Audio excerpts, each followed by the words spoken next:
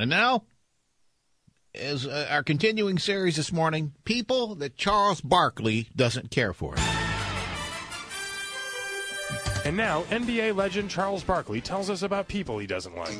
Well, unfortunately, as I tell my tall friends, we as midgets are never going to be successful. Not because of you tall people, but because of other short people. When you're a midget, you got to deal with so much crap from short people. It's like you got this Game of Thrones midget, and he's so successful. And then you got all these other midgets doing pornos, and they just hating on him. Man, that's just terrible. All in all, they're a bunch of knuckleheads. That was NBA legend Charles Barkley telling us about people he doesn't like.